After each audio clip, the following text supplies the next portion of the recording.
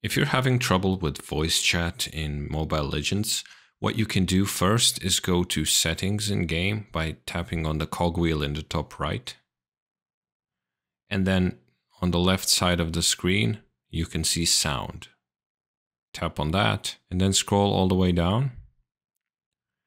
And on the right side, there should be Voice Chat and Battlefield Voice Signal. Make sure both of these are on, and then make sure that the volume is not turned all the way down. Now, if you go back and then press Ranked in the bottom right,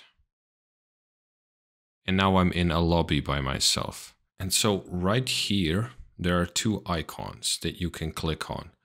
So tap on this one first,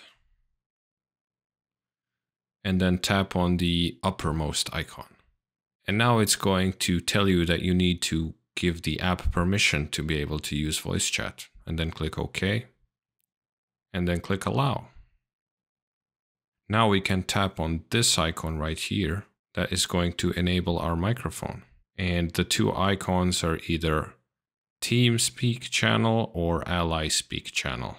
Now you can use voice chat in Mobile Legends.